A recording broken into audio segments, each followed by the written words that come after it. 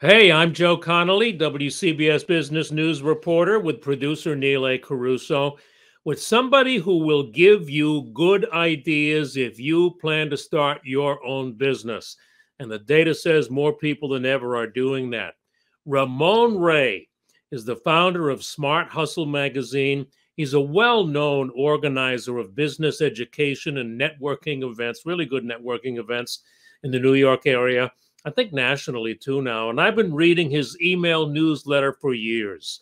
Well, Ramon's focus right now is on solopreneurs, people who run a business on their own. Maybe they just start that way, maybe they plan to stay solo.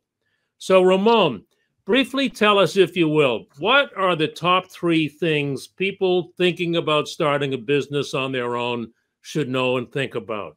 Absolutely. And Joe, it's good to be here. And thank you for having me and the whole team at CBS and et cetera. So thank you, Joe. Really appreciate being with you and the leadership you provide. I think three things that people need to know about starting their own business, especially as they're solo business owners. And there's so many things, but I think three things I can think of is: one, it's harder than you think. Two, it's a lie that only big billion-dollar brands can succeed. And I think point three, you can scale the business to the size that you want and be happy with that and live the life you want. You can do it. Those are three things I would say. Those are good. Should you start with a client or three in mind, or actually committed, or what? Yeah, I think if you're talking to those, Joe, who have a full-time job, let's talk to those people. They have a full-time job. They're thinking of exiting. As you know a bit my story, Joe, I was fired from the United Nations. And so I'm grateful. I had some money in the bank. I'll just say the number. I had a $40,000 client. That's all I had, Joe. But it was able to give me enough cushion and a starting point, a runway to begin my full-time business. So I think not starting off with zero is definitely the way to go, because you have a little bit of cushion emotionally. That's where the battle is. And then also in your actual bank account. And so people understand more fully. That was a $40,000 client for a 1-year retainer, or for a one-time service, or just what, Ramon? That was it. Meaning the point being, they owed me $40,000 before I got fired from the UN. So every month we took a draw on that, if that's helpful. So for somebody, it could be 10, 20, 30. You could be staying on your mama's couch. You could have money from another source, but have some runway. So in my case, yes, that gave me the cushion that I needed. Thank God that I could feed my family for how long that money lasted, until we were able to get more revenue from other sources. And then as you were drawing down that, you were finding new clients to come in. Correct. And it got scary though, Joe. There was a point where it got right to the edge, but thankfully the goodwill I had built up over the years, that kicked in. So that's kind of part of that. Have that money there before you leave or before you have to start, but then also have some what we'll call emotional runway, pending clients that, are in your wheelhouse that you can turn to. And some people make their former employer their first client. Is that generally a good or a bad idea, Ramon? I think it's a good starting point, but I wouldn't have them just as that. You never want to have, especially for us solo people, having one client as your main source. So I think it's a good starting point, but you definitely, if I had to give a number, have 3 to 5, or depending on the industry, as it were, have it in there. Because just having that only employer, if things go wrong, if they don't like you, the good boss you had, say Neil was my boss, he then goes to start his own business. Now it's just me and Joe. And Joe then says we're both going to let us go.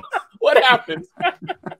Yeah, and then Neil lets us both go. You have to be careful, though, about not working for the former employer just as much, now for less pay and no benefits. Do not fall into that trap.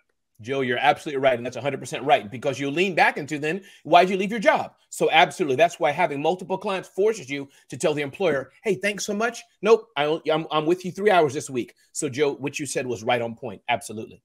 Great point. Neil. Joe, Ramon, great to see you.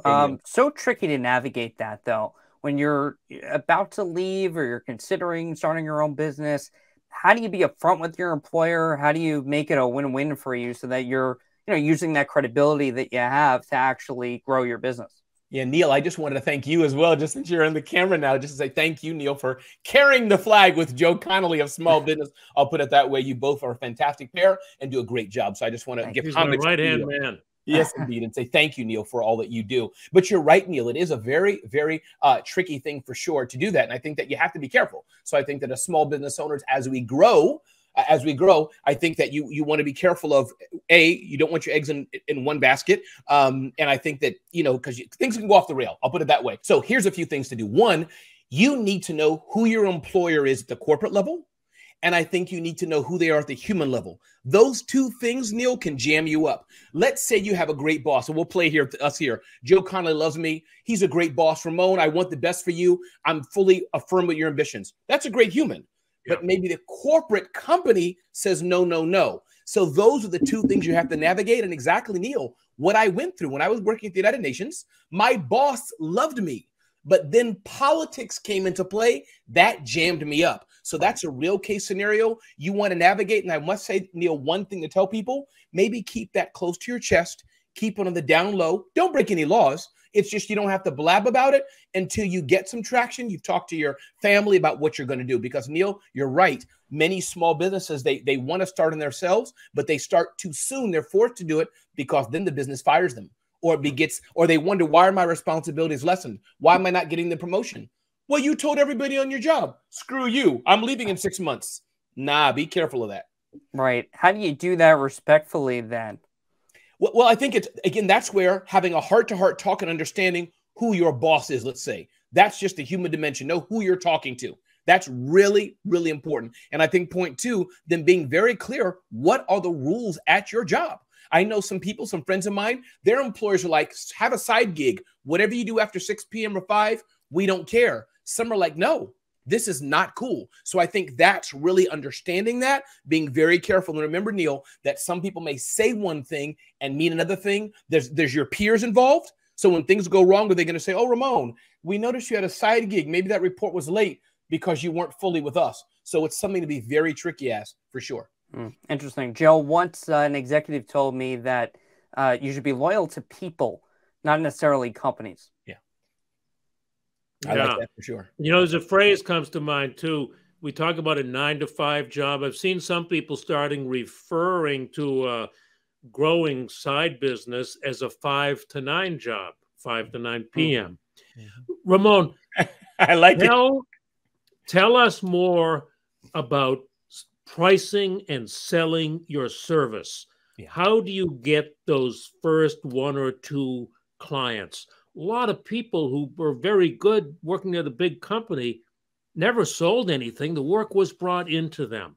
Yeah. Tell us. Absolutely, Joe. I think a few things trip up people. I think one, all of us should learn how to be better salespeople, as it were. You've done that sometimes, Joe, in rooms. I've seen you at the WCBS brand. How many people are in sales? And you kind of needle people. All of you should have raised your hand. So that's one. All of us just be better salespeople, which is about listening and knowing the customer need. I think point two, there's no shame. Start with the people who already know you. I think our mutual friend, Joe, John Jan's Duct Tape Marketing, he talks about know, like, and trust. So number two, start with people who you already know and let them know, hey, I'm in business right now. I'm a painter. I'm a consultant. I'm a contractor. How can I serve you? Number three, my friend Adrian Miller talks about this.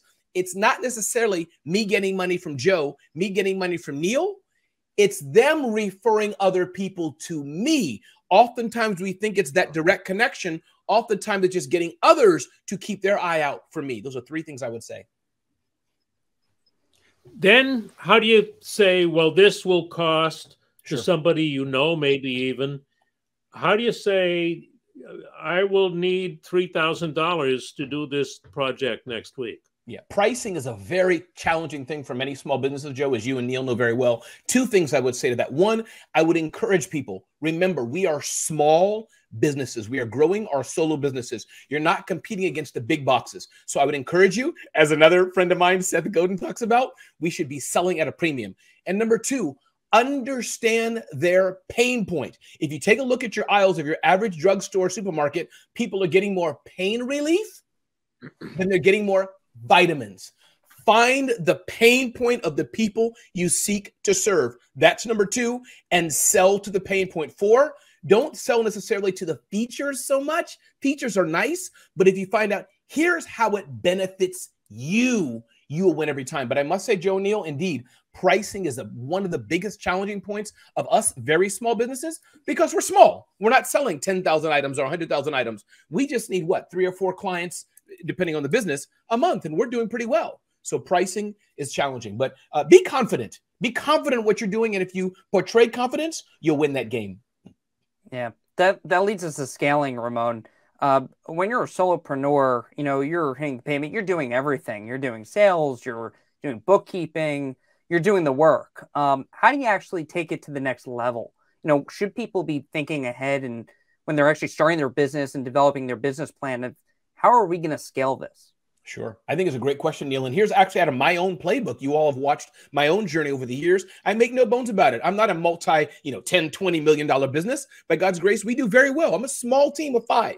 But here's what I do. One, stealing a page from Jim Collins' book, A Flywheel. His book, really, everybody should check that out, Flywheel. He talks about understanding the core things in your business that make it work. Have that very dialed in. So that's one. What's the flywheel of your business that makes it run over and over and over again? Number 2, be very clear on what you do best. In the case of my business, one thing I do well is sales and business development. That's the genius that Ramon can do for my clients. Number 3, Neil, I have an executive assistant, and this is struggling with many of the very, very small businesses. They're literally growing solo.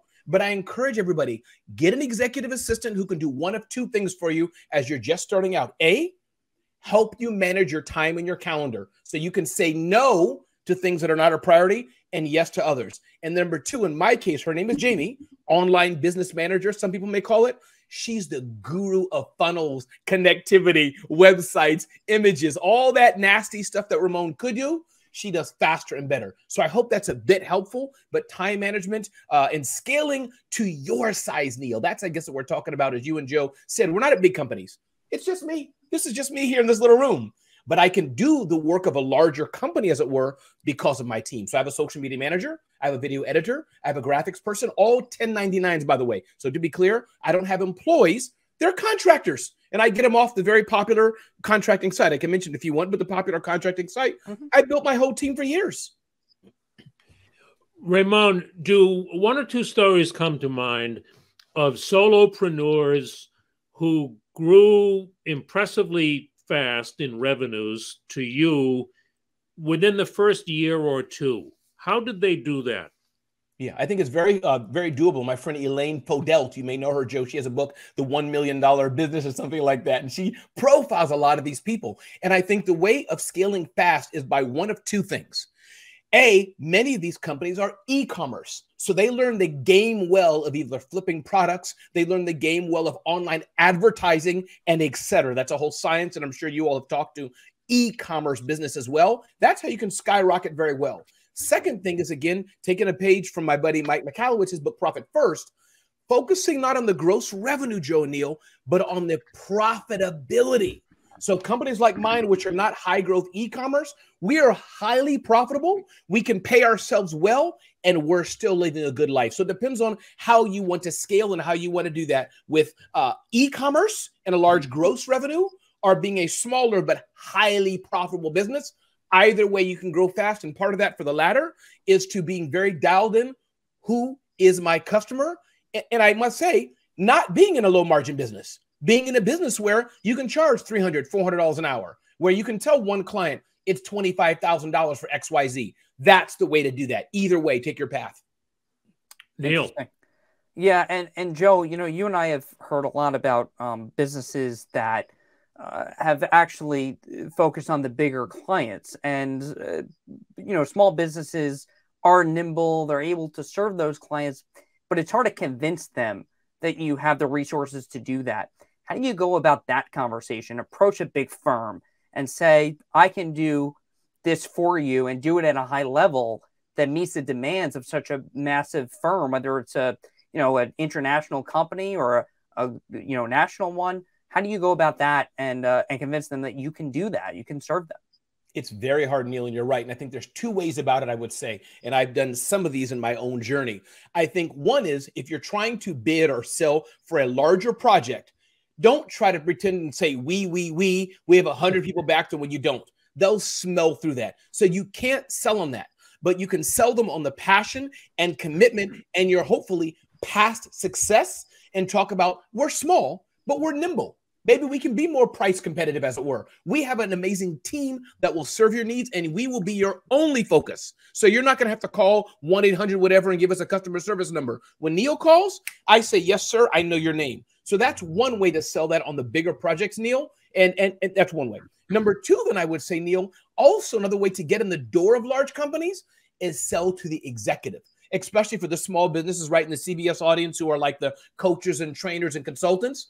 Don't try to sell, again, I'll take Joe as an example. Neil, don't try to sell Joe. Can I serve the whole company? Hey, Joe, just swipe your credit card and let me train you, Joe. Let me just do something for you. Once he sees that and he's satisfied, now it can extend. So either route, just to summarize that, is sell on the team you have, the passion, the commitment to get the bigger, more complex projects. It's doable. It's harder, takes a longer runway, or definitely target the individual executive who needs help in their team with their life. Rock that. And it's Neil, I had $1 billion client we all know. I helped one executive with one event they have. They've been now sharing my name within the company. So for one engagement, I've now had 3 or 4 or 5 different engagements throughout 2021. Wow. Wow. That's so you get the whole great way to get your foot in the door, Ramon. Yes. As you were talking, I remember a point that I might have heard at one of your events, Ramon, on the topic of pricing for people who are new to selling. And it is that many people who are in salary jobs right now have no idea how much they make an hour. They've never divided it out. 250 work days a year divided by 5. And that is a great way, it was pointed out, to start pricing your service, and then you add to it. But you may not even realize that the marketplace, your current company, has already placed an hourly rate on your work.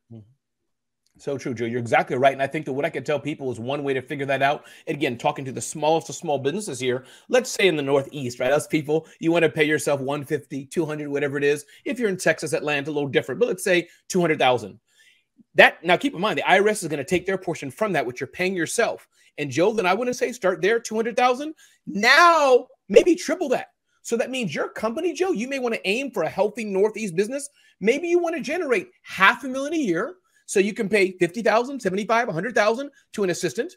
You're paying yourself $200,000, taxes taken out of that, and then you have some cushion or overhead if that's helpful. But you're right. People think they're saying, oh, I get paid $30 an hour, $50 an hour. No, when you're in your own business, that's not enough. You didn't account for the stapler, the books, the light, the microphone, everything you got to buy, the lamp behind you to go with that.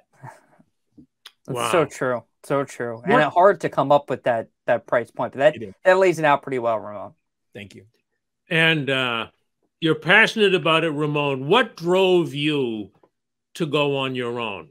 I think one is, Joe, I love the independence of entrepreneurship, the hustle, as Gary Vee talks about, getting punched in the face over and over again. To me, it's a turn on. So I really enjoy it, Joe. The thrill of being just there, having to sell, I like it. And I encourage those listening to us, you have to have that passion somewhere. And I think point 2, as I get older, Joe, I'll be turning 50, in fact, this year, is that I'm really, my mindset is turning, maybe it's maturing. How can I make more impact? So I've been blessed that I've made some good money and I'm generating money now and business is good. I'm blessed at that. Some people's not the case. So now Ramon can think, how can I make a bigger impact in my personal life, to some young men I mentor, and also to reach more and more small businesses. So I hope that wasn't too corny, but that's what I think about. Are you kidding? Not corny at all. That's what it's all about, Ramon. Yeah. And I can see that passion to help people drives you. Ramon is also the author of the Facebook Guide to Small Business Marketing that a lot of people may want to take a look at. So, Ramon, what is the website? What's the best website for people to go to find you and all of your products and services and advice? Sure, I appreciate that. Best one is smarthustle.com, or people can check out, if they want to get to know me a little better, RamonRay.com. But Joe, it's been a pleasure to be here with you and Neil. That's RamonRay.com or smarthustle.com. As you know, small business excites me all day long. It's a great research. Thanks, Ramon. Thank you. Thank you very much. Great to see you again. You too, brother.